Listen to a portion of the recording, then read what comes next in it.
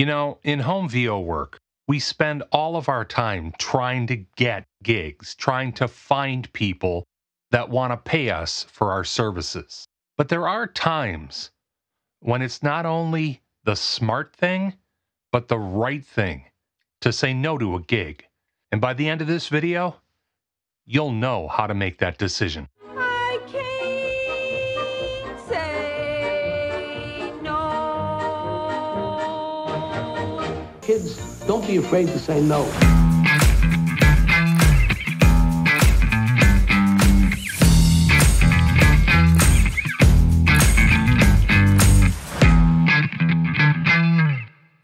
Attention!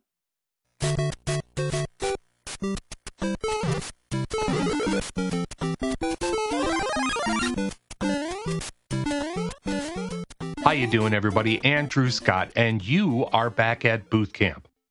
Now, as I said in the opener to this video, when you're in home VO, you spend the vast majority of your time trying to find paying work or work that'll help you further your career. So it might seem a little anathema that I'm going to be talking today about when to say no to work, but it's actually a really important skill for you to develop as far as you and your VO business. Now, in one of my most recent videos that you'll see up here, I talked about scams and how to avoid getting involved in a scam. And this is kind of tangentially related to this. So on a lot of VO websites and gig worker sites, you spend the vast majority of your time reading posts, doing auditions, sending them off with all the other dog and pony show details like demos and, requested auditions and things like that. And when you're starting out, you tend to do that a lot. I mean, that's what like 95% of your time is reading posts, doing auditions, and sending things off. And when you're starting out, a lot of times you don't hear back from the vast majority of organizations or people that you try to contact. That's the game. That's what we do. We're professionals at being rejected, right? Refreshing beverage. No product placement, but, hey, give me a call if you want to work out a sponsorship. Invariably, after all that rejection, I think not just VO people, but human people in general tend to start feeling a little bit desperate. You put in so much time and energy and passion into this thing that you're excited about and that you want to do and that you want to pursue. And yep, the crickets are back. So it's fair to say that desperation tends to make people make some bad decisions, or at least drop their guard further than it should be. And when that happens, you might wind up considering or entertaining things that you probably shouldn't. So what are these things? What am I talking about? Well, it's easy. We're talking about projects that would use your voice in a way that you're probably not okay with. And if you are okay with it, well, you shouldn't be. And to this day, I still get solicited for a lot of these kinds of things. I have a bunch of search spiders that send me emails when keywords are triggered on sites and things like that so that I can scout for work, which is probably another video I should do in the future about that, but we'll get to that later. But it doesn't take a whole lot of time to start sussing out that this project is, well, it's a scam in its own right. But it's not a scam of you, it's a scam of somebody else. And they want to use your voice. I'm not okay with that. Well, all right, let's run down the list. Okay, one of the biggies is something that I'll call a phone reenactment. Now, this often gets presented to you, the VO talent, as follows. A company gets a hold of you and says, we're a company that does reference checks for employment or, other things like that. And we do this all exclusively on the phone. And we're running a training program right now to get our credentials checkers, make sure they're doing the job right, et cetera, that they're presenting themselves honestly and all this business. But we need people to act as employers to play against our credentials checkers in order to, ensure quality control and blah, blah, blah, blah, blah. Nah, what they're actually doing is they're having you act like an employer for another client of theirs who needs a credentials check that they can't get. Maybe they've been fired. Maybe they've been written up, or maybe they've been, convicted of something. But in order to get another job or a loan or this, that, or the other thing, they need a positive credentials check from somebody or an agency. And this company is trying to get your voice and you to act like that agency. And the person who calls at random is actually a real person, a real authority trying to do a legitimate check. And they're going to use you to fake that check. Nope, right there, out you go.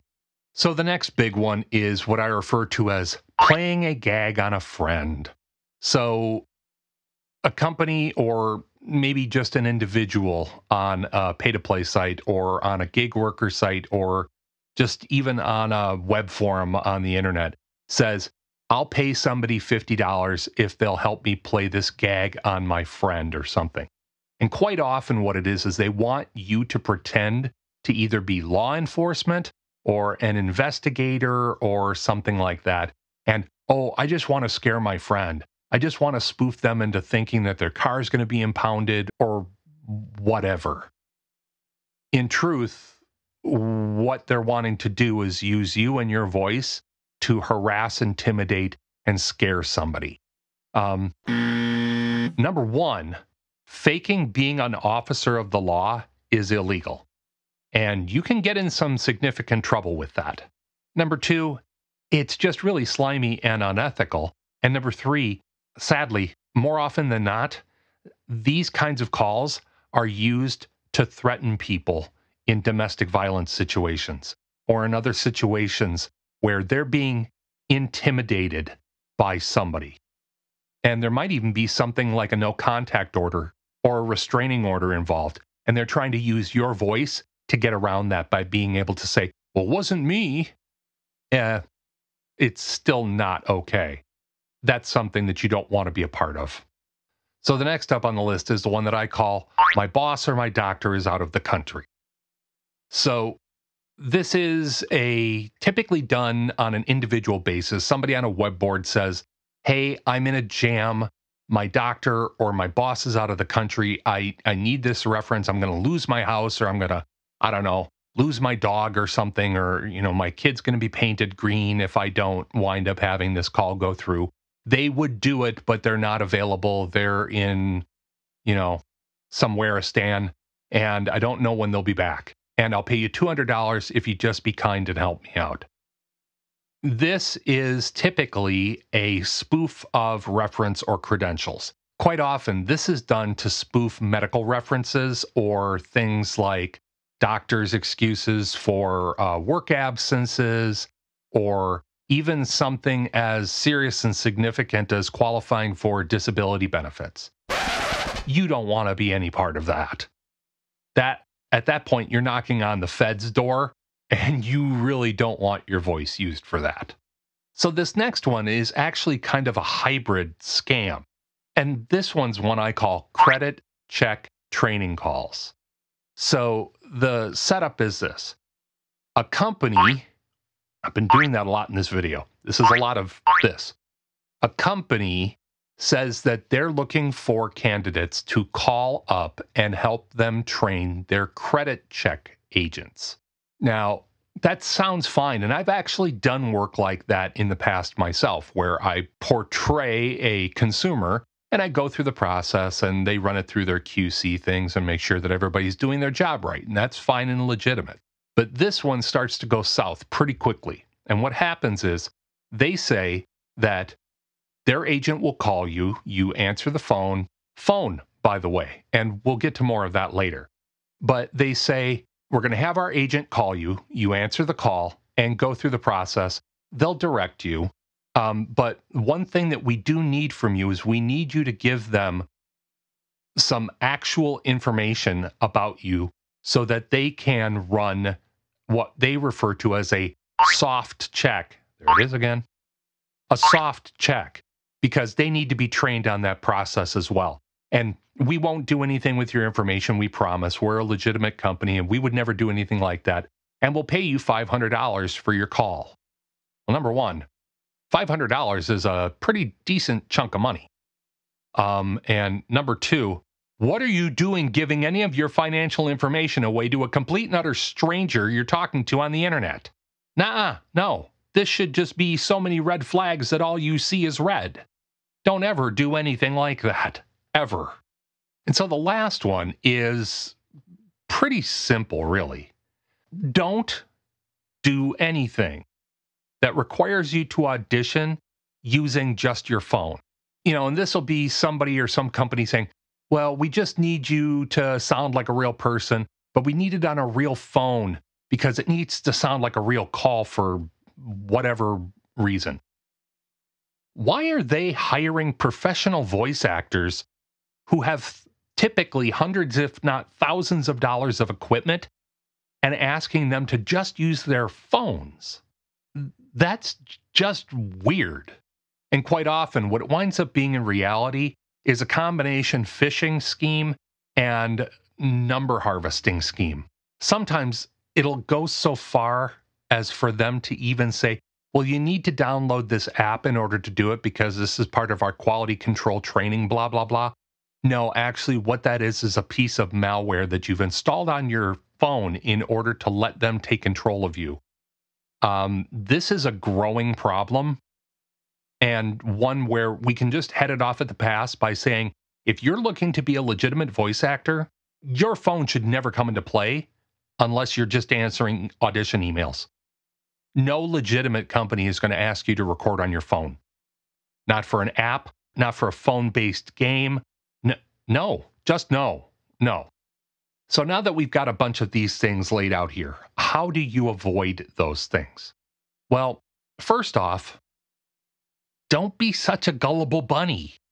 Do research on companies. Do research on people that are offering to hire you. Ask for websites. Ask for LinkedIn profiles. Ask for business ID numbers. Legitimate companies have all those at the ready. And if anybody balks at any of those, you probably don't want to be doing business with them. Another really quick way to do a check is just go to your favorite search engine and type in that business name or that contact email address, plus the term, plus scam, and see what pops up. Unfortunately, it's probably not going to be anything that's going to inspire confidence in you. Again, I want to reiterate, I understand what it feels like to be kind of desperate for work. Not that you're desperate and almost out on the street, but I mean, really, really wanting to do some work, wanting to put your name on something, wanting to be able to say, I did that. But are you so desperate for work that you're willing to take your guard that far down and get whammied? Not only whammied, but are you so desperate for work that you're willing to kind of take your personal ethics and throw them aside in order to do something for money that might actually wind up harming somebody financially or worse? If you are, do me a favor and get the hell out of my line of work. Here's one final thing to consider.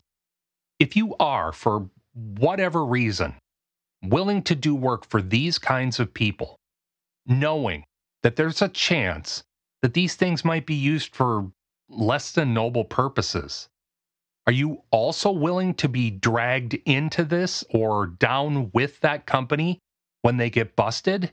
Because when scams like this get busted, they tend to investigate everybody involved, including the voice that they used. Is all your laundry clean? Are all your skeletons nicely tucked away? It's really not going to be fun when somebody shows up at your door demanding access to your computer and, oh yeah, we're going to go through your entire email history as well. Yeah, That kind of stuff happens. And sure, you can try the good old 80s plausible deniability and say, well, I didn't know what they were going to do with my voice. Yeah, but you know what? You might be able to say that, but it's a lot harder to prove that. And it takes time and money. Just don't fall for these things. Again, if you ever have a question about the legitimacy of a job, either email me directly or go down here to our Discord server, join us. So many of the people in the Booth Camp Discord have gone through stuff like this themselves, and we've all really sharpened our eyes with the ability to kind of suss out what's bogus and what's not. And plus, we just enjoy having you there with us. But until next time, this is Andrew Scott, and you've been at Booth Camp.